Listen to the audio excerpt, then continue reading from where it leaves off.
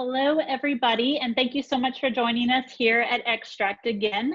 We are the only holistic tattoo removal method, original and revolutionary, created by Dr. Ben Johnson and Tina Stiles. Last week, we left off with Tina had went into depth about the science and product knowledge of a lot of the products that we use in the mid, and touch base on them again in a little bit simpler form, talk about it from a technician standpoint, as well as how clients should expect from this. So we're going to start with Leah from the UK discussing the Activation Serum. Hi guys, so I'm basically going to be covering our Activation Serum, which is the first out of like the 3 products that you really use for the extract removal process. So I'm going to touch base on the kind of 3 main active ingredients in the serum, the benefits of them, and then just kind of what to expect from the serum during a procedure as well. So the first ingredient we'll cover is our saline. So we do like to make it quite clear that we are not like just a saline product. For our product itself, there is saline in it, but it is 10% or less in the Activation Serum. So we don't rely on osmosis for our removal process, but we do contain Himalayan saline, sorry. So Himalayan saline is obviously extracted from Himalayas, and it's obviously its purest form, it's free from pollution, and it's basically got supercharged negative ions. So these are kind of activated in the skin, and they're going to start to pull out the ink basically. So again, that saline, we're not relying on the osmosis, we're actually relying on the negatively charged ions for our removal process. Then the second ingredient that is in our Activation Serum is bentonite clay, which is also known as a healer. So the bentonite clay contains over 74 naturally occurring minerals. It's known to be antibacterial, which is obviously great because we're opening up the surface of the skin.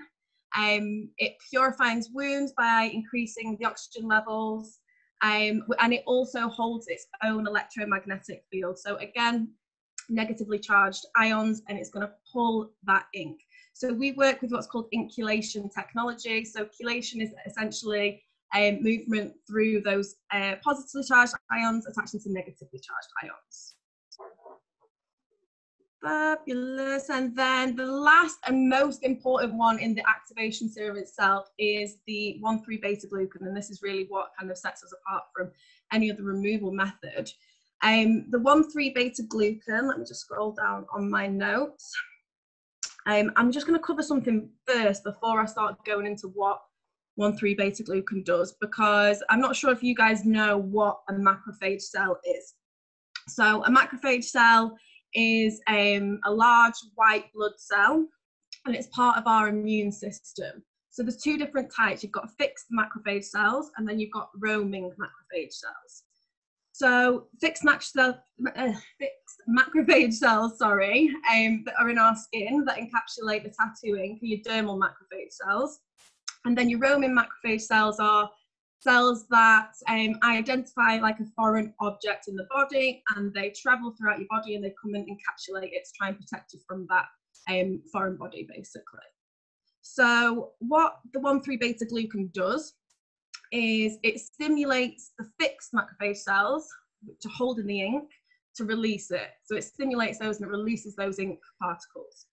And then it also triggers an immune response. So it creates an influx of the roaming macrophage cells, and it brings an influx of those to the area to start eating up debris and kind of leftover or already died cells, which are essentially what your fixed macrophage cells were. So basically what we're doing with the 1,3-beta-glucan is we're tricking the body into thinking there's a yeast infection in the area. So it kind of targets that one specific area, and it sends an influx in there to try and clean everything up. So they're kind of the 3 main ingredients of our Activation Serum. Our Activation Serum isn't like other removal products I've used before. It's got quite a thick kind of gloopy consistency, and it's quite nice to work with actually. So our Activation Serum is actually alkaline, so it's not massively alkaline, but it is have an alkalinity of 8.7. So we don't rely on it being, again, alkaline. It's not an alkaline removal system. It's inhalation technology. But the fact that it is alkaline does benefit our removal process. So it minimizes the risk of infection because bacteria struggles to grow in an alkaline environment. And it also allows our ingredients to kind of penetrate a lot deeper because it stops the blood from coagulating. And then that therefore allows kind of free movement of the cells in the area. So with that being said, that obviously affects how our treatment looks or how the needling looks when it's just been done.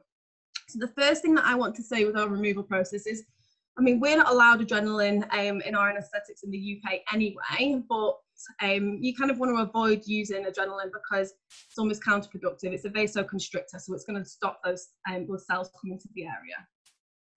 So we want to be able to see and assess the redness. So like I say, if we are using a vasoconstriction, we can't see how red the skin's going. There's a risk of overworking the skin there. So you're always better off not using anesthetics with adrenaline, epinephrine in them. So if you're not, obviously, which like I say, I prefer not to, we do want to see some redness to the skin. You do on the area that you've been working, you do want to see almost like that cherry red tone. What you'll find with Xtract and the Activation Serum as well, because of that inhalation technology and the negative ions attaching and drawing up those positive ions, you actually start to visibly see the tattoo being lifted as well. So it almost looks darker and like a newer tattoo, if anything, because you can almost see that matte kind of black tone, or obviously if it's the lips, it looks a little bit more vibrant and closer to the surface of the skin. I do always prepare my clients that they are going to experience a little bit of pain. It's not a painful procedure. I've had it done myself on a few different areas, just my first treatment, and I'm on body tattoos, that is, so that's something that we'll be documenting in the future. But you do get a little bit of swelling with it when it's just been needled, and like I say, you are going to experience a little bit of redness around the area and a little bit of a stinging sensation. But obviously nothing worse than you would get with a very high concentration salt saline mixture anyway. If anything, because of the because of the bentonite, it is a lot calmer than other methods that I've used in the past. So if the needling is done correctly, which obviously is super, super important, because with any removal method, if you're needling the skin, there's potential, if you're not needling correctly, to do trauma, obviously. So with the correct removal method, the Xtract focuses on, that's why we have such in-depth training. Obviously, we've got the online training first, and then we do a 2-day class instead of just online or just a 1 day. The skin should be completely intact. Although it will look red and you'll be able to see that tattoo, the skin itself, if you look up close, it's not traumatized, it's not mush or anything like that, which I have seen with even just straight up body tattoos, not even just removal. When the skin's overworked, obviously the texture of the skin almost looks velvety, like you could move it around to touch, which you won't find with this. The skin's really, really intact, and then, like I say, just a little bit of red around the actual tattoo itself. But I think that's everything on mine. I might have just touched on some stuff on yours, Julia, but I'm going to pass it over to Julia now to talk about the second part of our treatment. Yeah, so there you go, Julia. All right, I made a little presentation. I'm hoping you guys can, oh, hi, there's everybody. I didn't know how this is gonna work. Let me see if I can actually play it from the slide. Give me a second. Okay, perfect. Yay. All right, so I'm here to talk about the withdrawal mask, which is the second process after the needling with the Activation Serum. And the first thing that I want to talk about, bridging on what Leah was talking about, how the skin isn't overly red, not overworked. In the United States, we do use anesthetics. It's legal for us, and I do use them for my practice. So as she said, I think that was very, very helpful. What Leah had mentioned is how overworked skin looks. So even if you're not having the redness, it's very, very, very important to take note of how the texture of the skin. So that's how you're able to tell, not only from the redness or lack thereof, but of the texture. Anyway, So bridging to my point with the withdrawal mask is that when the client has it put onto their skin, they immediately feel a sense of cold relief. That's the thing. So it almost feels like an ice pack was put on there. And I don't know why the science of it is like this, because I don't keep mine in the refrigerator. I keep mine shelf, but for some reason it just has a more cooling effect to it.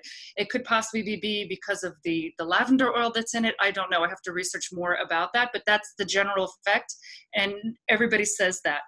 So, okay, so back to my presentation. So, oh, and another thing, after you've removed a withdrawal mask, I don't know if anybody else has noticed this, but I noticed that the skin actually blanches a bit more and it calms down a lot. So with the withdrawal mask, it does take away the redness and it takes away the inflammation as well, okay? 100%.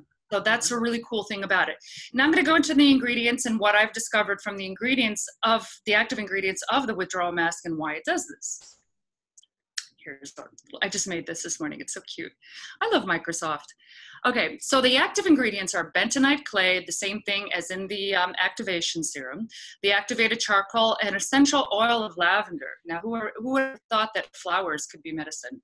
But they are. Okay, so jumping on what Leah said, I'm just going to read off this presentation. So bentonite clay, exactly what it is. It's composed of ash from volcanoes, and the largest known source of this clay is found in Fort Benton, Wyoming, hence the name bentonite clay. I never knew that, which is really interesting. It's the same thing with wine. So, but anyway, not to get off topic. So bentonite clay holds an electromagnetic field that attracts tattoo ink. Literally, it holds the opposite charge of what the tattoo ink holds. So as in the activation serum and the withdrawal mask, it still continues to take out the tattoo ink even after the needling process, okay? It also removes heavy metals and other toxins, and it brings it to the surface of the skin for removal. What's cool about the bentonite clay as well, not only does it remove, but it also contains 74 naturally occurring minerals, which increase the oxygen levels to purify wounds and to reduce overall inflammation. So not only are we taking out the toxins out of the skin, we're also healing the skin in the process. Okay, so this clay has been known for centuries as the healer and has been shown to speed up wound healing by 50% in laboratory studies. And I'm all about the science. I want to prove it by numbers. Okay. Okay, so it also is effective in killing harmful bacteria, okay? And in a study published by the Journal of Antimicrobial Chemotherapy, quote, results indicate that specific mineral products like bentonite clay have intrinsic heat-stable and antibacterial properties, which could provide an inexpensive treatment against numerous human bacterial infections. What's cool about this is not only are we, again, removing the tattoo ink and impurities, we're also purifying the area and preventing future infections from whatever comes into the skin through the open wound, which is really nice. Okay, so it's been shown to act as a detoxifying agent and is referred to as a polycationic nature, which leads to absorption of negative charged toxins. It also shown to act efficiently in healing in skin lesions and ulcers. So you can actually put it on a wound and it'll help to heal. Okay, there's a lot more about bentonite clay that's interesting, but let's move on to the next topic, activated charcoal. So activated charcoal is known for trapping harmful chemicals and toxins in its tiny pores. In this process, activated charcoal absorbs chemicals, inks, and toxins from your bloodstream so they will no longer cause harm to the body. It can bind up to 1,000 times its weight. Doctors have also used activated charcoal topically for wound care since ancient times for surgical infections and to aid in wound healing. Okay. One thing that's not in this presentation that I'd like to mention is that when you have food poisoning or any kind of poisoning, when you rush to the hospital, what do they pour into your system? Activated charcoal. I think bentonite clay too, but activated charcoal I know. Okay, so charcoal itself is not absorbed or metabolized by the body, so there's no chance of poisoning, and nor will it harm the wound. Okay. Okay, so the way that it's made, which I find really, really interesting, is actually it's taken from wood, mostly coconut shells. I take it internally activated charcoal myself. And it's a perfect, this is interesting, it's actually great for hangovers. So if you want to go out on the town and you're going to drink a lot, take a lot of activated charcoal, you will not have a hangover the next day because those pores, it acts like a super sponge and it takes in all the toxins and it eliminates it through the body. And it's the same thing with the withdrawal mask, except we're not putting it through the body, being metabolized by the body and excreted through the excretion systems. It's coming out through the skin, through the open wound. Okay, so the carbon is actually exposed to extremely high temperatures, 600 to 900 degrees Celsius, which is extremely hot. And again, afterwards, then it's cooled down in nitrogen. Okay. And then the second time, the carbon is placed in the heat tank and exposed to steam and oxygen. So through this process, a pore structure is created, and the usable surface area of the carbon greatly increases, as we said before, by 1,000 times. Okay, now we come to my favorite. I love flowers and smells and stuff. So here's the essential oil of lavender. So before I started with this into holistic healing and whatnot, I thought that oils, I had no idea. I thought they just smelled nice, you know. It's a nice way to purify your car, your house. But I had no idea how actually powerful they are, and why they're used in holistic medicine and why they actually work. So this is interesting. And one thing I want to note about lavender is this is what convinced me. I have extreme allergies, really, really bad allergies, to the point my eyes flare up and I can't breathe. My mother, who really enjoys the essential oils, she said, try lavender. I inhaled the lavender and my allergies instantly disappeared. And that's when I knew that there's something more to essential oils than just smells and, you know, oh, that's nice, kind of like, you know, hippie skippy stuff, but it works. Okay, so essential oil of lavender has a very powerful antiseptic properties. Applying it to wounds can not only increase cell growth, causing the wound to heal faster, but it also decreases the appearance of scars. So studies have shown that lavender oil promotes collagen synthesis and differentiation of fibroblasts, meaning that during the development process, those fibroblasts actually change in order to achieve what they want to achieve within that area of the skin, which is cool. So it's also accompanied by upregulation of growth factor beta, okay? Human growth factor beta. So the data suggests that lavender oil has potential to promote wound healing in the early phase by acceleration of formation of granulation tissue remodeling by collagen replacement, and wound contraction through the upregulation of TGF beta. So basically what these cells are doing is that they're healing at the molecular or cell base, like basically like our DNA. It's healing us from the very basic properties of what we're comprised of, okay? So lavender oil stimulates the cells to produce growth factors that aid in collagen production and wound healing. So what does that mean for us? It means that it actually aids in the regeneration of scar tissue and regeneration of skin, which I find really cool. So that's the powerhouse of what's in lavender oil, okay? I don't think I have anything else, so I'm gonna exit out of here, and then I'm gonna stop sharing my screen, and I'm gonna hand this over to Erika, who's gonna cover the repair serum. Okay, so the repair serum, everybody, is a patented product. This patented product, can everybody hear me? Mm. Okay. This patented product is has a lot of different good ingredients in it, right? One of the ones is the aloe. The aloe aids in moisture retention. It also aids in product penetration, and it also helps accelerating the healing process and reducing the inflammation on the wound. It all has the copper gluconate in it, which gives it that orange color. And this also helps to collagen and elastin. Of course, it also has AC11, which is also known as cat's claw. Cat's claw is also a botanical. It activates the body's natural zinc finger technology and able to increase DNA repair 33%. So the body actually does have a way that it does go through and it repairs the DNA. And if you think about it, this heals on a cellular level. So instead of having a road that has potholes and then they just go in and fill in the potholes, which we all know is a very temporary fix, this is actually basically almost replacing the road. It's creating it new to where you can't tell where those potholes are. Well, this is important because in order, cells multiply, right? They divide, they replicate. And so we want a good cell replicating. We don't want a damaged cell replicating, or else you're getting damaged cells.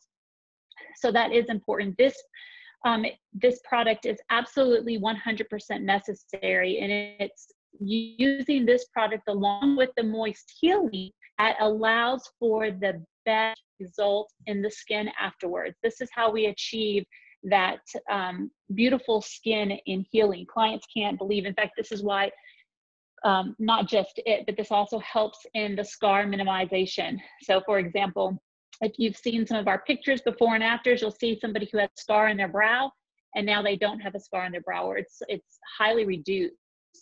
And this is because, part of this is because of the repair serum and the moist healing. That also helps to rebuild collagen. It aids with in healing the melanocytes, because it does heal at that DNA level, right? So those melanocytes that are being healed is what helps with our sun protection. It also helps our making sure our pigment doesn't have hyperpigmentation or hypopigmentation. Hypopigmentation actually the cell, the melanocytes that have completely died. But we want to make sure that we're giving the cells every bit of the nutrition that they can in order to be able to heal properly and be able to have good, healthy skin and tissue. This is important to show your clients too exactly how to put it on. You don't want too much. If you put too much, it leaks out of their bandage, and when it leaks out, now it's out. If they don't put enough, then it's drying out. Well, if it dries out, remember that one of the reasons that we moist heal and use this product is because this is what continues that ink chelation process. Remember the ink chelation technology that we created, number one, in the needling process, number two, with the withdrawal mask. Now we're continuing it. So we're not just going to get out pigment right then and there during the procedure, but we're going to continue to have the body purge that pigment, to continue to have those ions bind, and the body to continue to see it come out. I've seen the ink chelation process happen after 21 days. That was pretty astounding. Most of the time it doesn't last quite that long, but we do encourage this process for up to 21 days.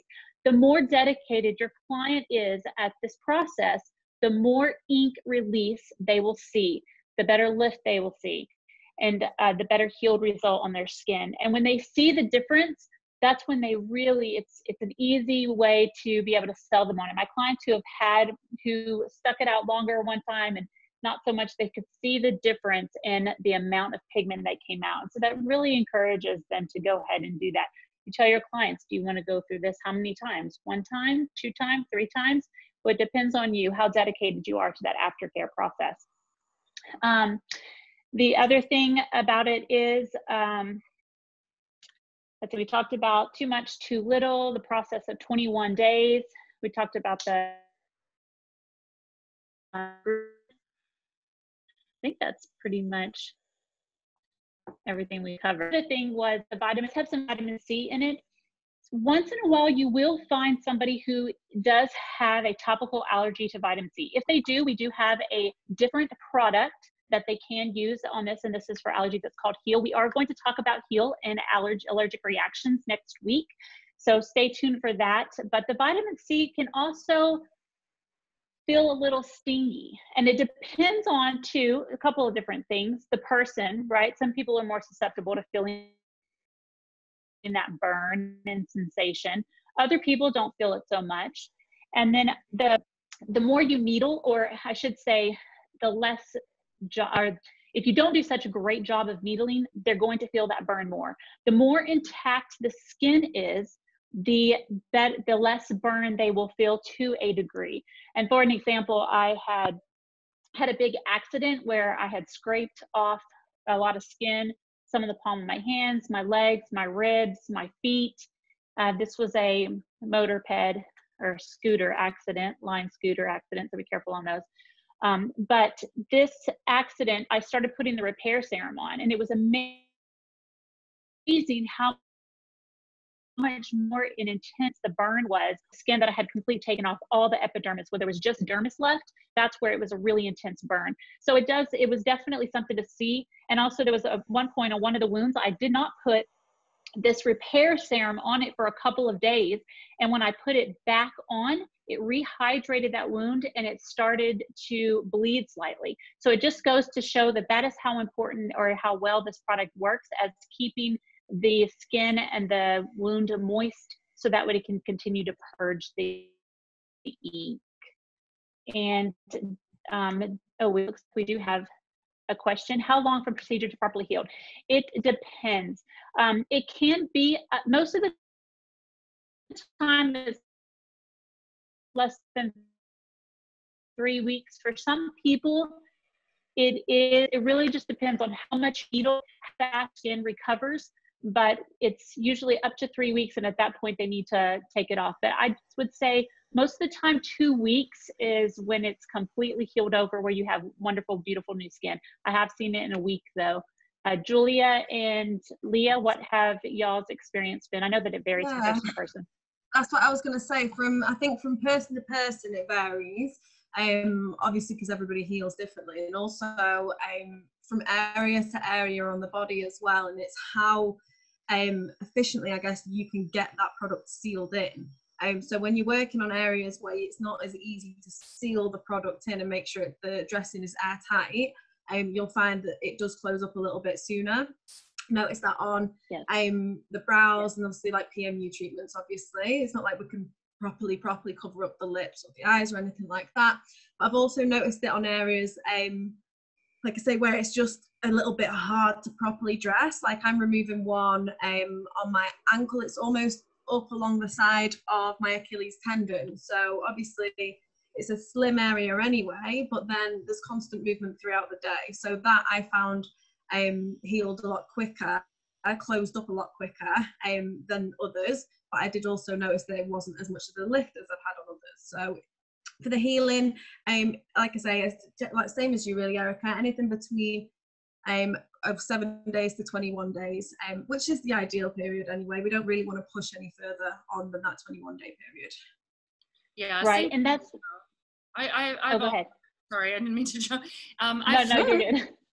I've seen wounds that actually after 2 weeks still look like I just worked on them.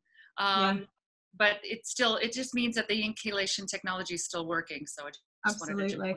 I'm removing one on my toe that I've had, I think it's 3 previous laser sessions on before, and it was implanted quite deep, so it had blown out. It was a blowout underneath, and I think on around day 14 it looked like a completely fresh tattoo. It had drawn up, it looked so black. Obviously when you've got a blowout, especially with carbon, it looks like blue, doesn't it? Blue grey.